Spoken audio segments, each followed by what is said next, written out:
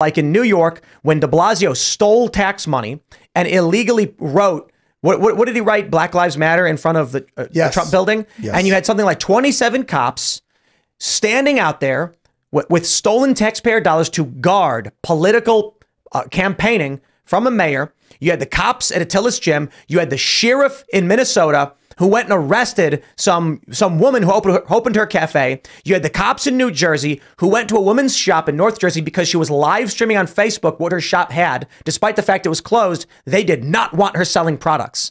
And you think I'm projecting? Bro, the cops in this country, what happened when you had these Trump supporters with their thin blue line flag? They threw it on the ground and they stomped on it because in Portland and Seattle, the police were letting Antifa run around and rampage and smash things, and they were threatening Patriot Prayer. Is that what it was? Patriot Prayer and Proud Boys. So if you can't recognize that these cops all over the country are quite literally doing this, in New York, when the George Floyd riots were happening, cops stood down. And I laugh and I say, well, that's what you get.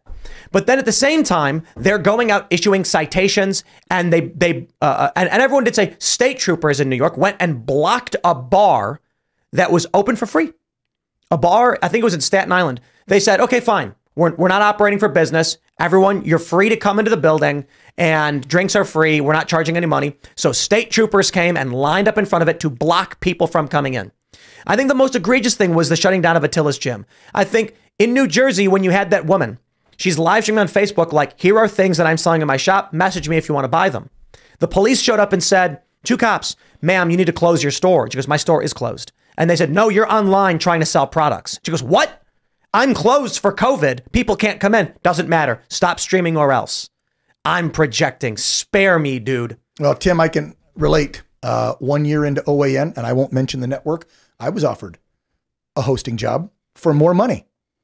And I asked this particular network executive if I would have carte blanche to say whatever I want on my opinionated political talk show, like I do at OAN, where the ownership doesn't tell me jack shit. And this person chuckled. And I said, that's all I need to know. And we didn't negotiate any further. So I turned down a job for a lot more money, and it would have been in New York City, which I won't live in, because of pure principle of saying, I want to be able to speak truth to power. And if it means I got to sell my soul out to make more money, then F you, I'm not doing it. And I stayed put, and I've been there now for 3.5 years. So now you said a 28-year-old cop will go do that. And see, this is where I won't throw all law enforcement under the bus, because if you look at during COVID lockdowns, there's a sheriff in Riverside, California, liberal as hell, California, named Chad Bianco, who's a personal friend of mine. He's about 52, 53. So he's my age. When Newsom told him, go start roughhousing people that aren't making people show their stupid vaccine pass and shut businesses down, he literally told the governor, F off. And they never sent state troopers into Riverside County. And that's they never the did jack squat. Exactly. That's why I said there are men willing to do it. There are men willing to do it, but they're mostly older ones. And the reason why, and the reason why I think the story you just told is probably 1 in a million lottery ticket, is because CBP agents at the border knowingly send children to be sex trafficked, and they don't care. So if you think it's projection, you are not paying attention to what's going on in this country right now, because it has now been reported in numerous instances, armed cartel members are raping children, bringing them across the border with numbers on their arms to be sent into child sex trafficking rings. Right. CBP knows, and there are agents at the border smiling as they do it. You think that when it comes time to walk into Trump's building and put a padlock on it, they wouldn't do it? My friends, they are literally selling children into sex trafficking. One of the most vile, and I believe probably the most evil thing a human being can do. Yes. And agreed. Customs and Border Protection are doing it right now on our southern border. 120,000 kids missing. The Obama regime, or pardon me, Obama. Well, it's what it is. It's Obama 2.0. The Biden regime admitted the other month, right? 85,000 kids they lost. My sources with CBP tell me it's more like 125,000 kids they lost. And these guys that work the border have told me, yeah, you're exactly right, Tim. They come in, and I've been down to the border, by the way, covering it. They call the phone number in Chicago. Somebody says, yep, I'm the uncle. And they literally let the kid go to Chicago. There's no background check. They're not finding out if that person in Chicago is the uncle. They go, okay, well, that's the phone number and you picked up. So this kid's coming to you. And as Dr. Phil stated on The View, and the reason I cite Dr. I love Phil when he shut those ladies down. and The View, it's because this is as mainstream, bland, liberal elite as you can get. And he said, the head of the CBP union said, it is absolute that we are sending children into child sex trafficking. Yes, Brandon Judd said that. You're right. Yeah, they are. We're paying for it. Our taxes are paying for hundreds of thousands of kids to be trafficked right now. Why would an American knowingly send a child who had likely already been raped by the cartels into a sex trafficking ring in this country? Like I said, when it comes down to it, in fact, it may not even be about kids. He's just like, I got a job and I'm not going to be the one on the short end of the, I'm not taking the short stick on this one. No, that is the excuse. I hear, hey, I got bills, I got kids, I got this, I got a mortgage, I got college tuition for my kids, I got to pay it. And if I walk off this job and say I'm not going to do it anymore for Border Patrol, they're going to fire my ass. I genuinely believe that for a lot of these cops and these CBP guys, if a child was walking down the street and his boss said, shoot that kid or you're fired, he'd do it. I won't go that extreme. Child sex trafficking is worse. It is. And they know they're doing it. Listen, because those kids get raped daily. That's why the cartels said, let's do human trafficking once Joe opened the border instead of the drugs even more, because you make more money off a human than a drug. You only get to sell that fentanyl pill once, right? But you get to sell that little 10-year-old until they're too old for these sick ass perverts. 18, 17, they probably don't like them much older than that. But from 10 to 17 for 7 years, 7 times a day, 7 days a week. They sell them. I feel like so disgusting. The idea that a CBP agent would not, facing some kind of justification. I don't think it's a bland as, hey, there's a kid, kill him. No, there'd be some kind of justification as to why it's the authority tells him to do it. He does it. I don't see the logic in, they know for a fact they're sending children into sex trafficking rings, which is quite literally one of the worst human atrocities, if not the worst thing that can be done. To a human being, to humanity itself as a whole. Well, because they're innocent victim. They're not an adult. Well, because it destroys humanity. Yeah, it ruins them for their whole life if they get to live. I think child trafficking and child sexual abuse is worse than murder and potentially the worst crime because it destroys humanity from the core, from its root.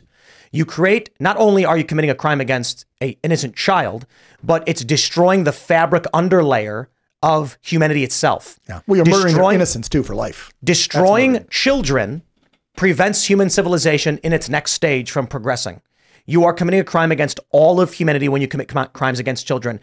I think it's plainly obvious in video games, for instance. Did you know that most video games don't let you harm children? Isn't that amazing? I can play GTA. I can play Baldur's Gate 3. In Baldur's Gate 3, you can do some horrible things. It's a fantasy D&D style video game. You can walk up and just bludgeon people. But if you strike a child, they just run away. They can't be harmed. They just run away because society doesn't like these things. Now, how is it, logically speaking, that a CBP agent, knowing that children are being sent into child sex trafficking, would be okay with it, but would have an issue with shooting a child? Now, you can argue perhaps one's more extreme and one's more instant. I accept that argument. But I actually think pending a legitimate justification, they do it. They instantly, you got it. Yes, no problem.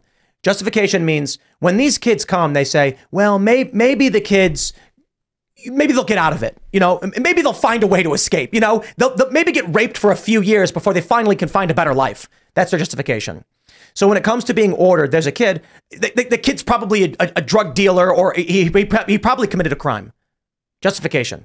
I don't see how a human being, the CBP agents, could do what they're doing, knowing what they're doing, and they know what they're doing. I can't fathom that. I could not fathom that.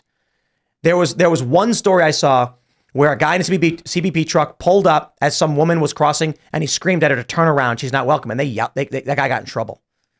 But tell me, I don't understand how this could be possible. You look at what the Biden regime did to the guys on horses 2 years ago. Oh, right? yeah. Said they were whipping people, and then they weren't. And the media played along with it, and those guys were going to get fired, and they got investigated, and then, it turns out, Mayorkas publicly condemned them. They were just hitting the horse to move the horse around, but the angle and the photographer had to come out and tell the press, no, I took those pics. They weren't whipping people.